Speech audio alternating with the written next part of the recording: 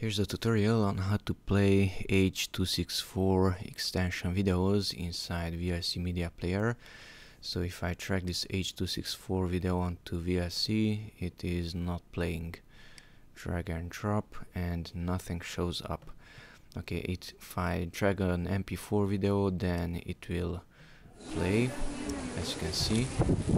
Okay, so to play the h264, go here to Tools and Preferences and show all settings, and here at Input Codecs we have demuxers. Click on demuxers, and inside here press letter H on the keyboard and select h264 and save it.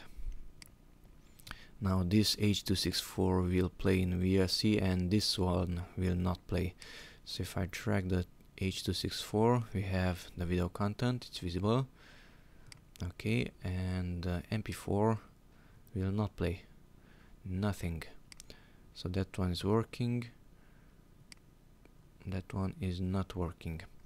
Okay, so to restore it, let's go back to Tools and Preferences, show all settings, demuxers, and set it back to automatic and save it.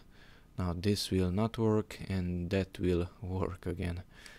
So nothing here, drag and drop, nothing shows up, drag and drop the MP4 and it's showing.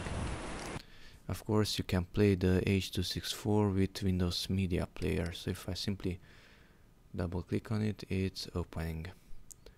Okay, that's it. Thanks for watching and bye bye.